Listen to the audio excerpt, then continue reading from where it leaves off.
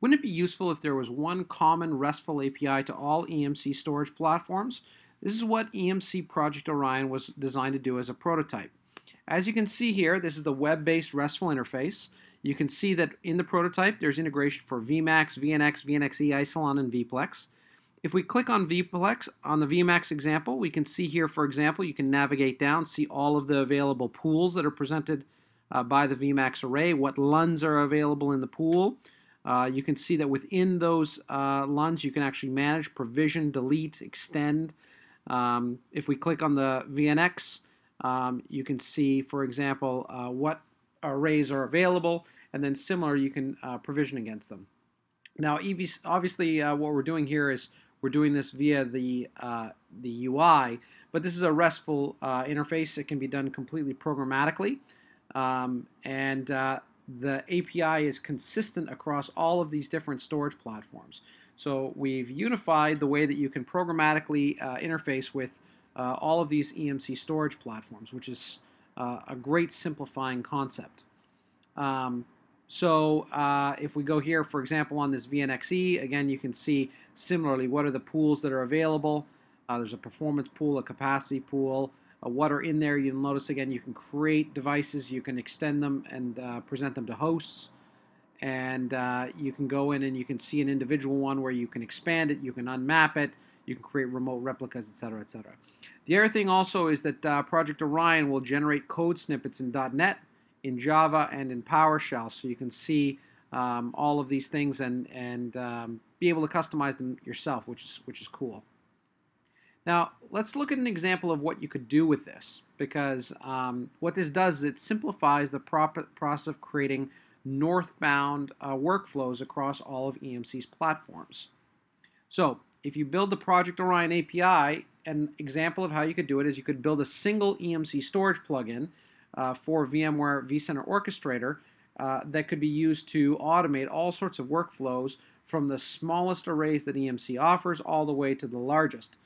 Do an example, for example, like end-to-end provisioning. This is something that we've actually created here in the Project Orion prototype. So if you take a look here, you can see we can create a workflow. This workflow is actually to create a full-blown tenant, and you'll notice that it's got all of the components required to create a catalog or provider VDC, but components of this workflow include all the underlying storage provisioning components. This is a simple and easy way for us to create a vCenter Orchestrator workflow, and you can see, for example, here, this workflow is going to go through and actually create that individual tenant within vCloud Director. We've actually now written it once, and it would work on a VNXe, a VNX, a VMAX, an Isilon array, a VPLEX. So kind of this common API across all of the EMC underlying storage platforms. So you can see here that at the end of this process, we've created through the vCenter Orchestrator workflow, the provider VDCs, a couple of organizational VDCs. So we've created multi-tenancy on top of all the storage platforms. And by the way, someone wrote the Isilon plugin, and then we tested it, and the exact same thing worked on Isilon with no changes to the northbound API. The other northbound API implementation that we developed as part of the proof of concept of Project Orion was System Center orchestration.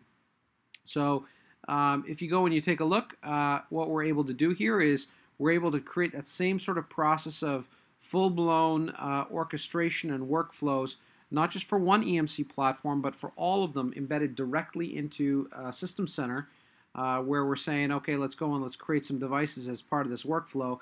And again, this exact same code would apply to a VNXe, a VNX, a VMAX, an Isilon array, a VPLEX target. So again, common API prototype across all EMC storage platforms. So what's next for Project Orion? Number one, release it to the wild. Get lots of input from EMCers and partners and customers. Obviously, it needs to be turned into a production product for it to have real value with support and all of those sorts of things. Extending the prototype to include NAS, snapshot, and clone functionality is also important. But just wanted to walk people through this. I think it's a very, very cool idea. Thanks very much for watching.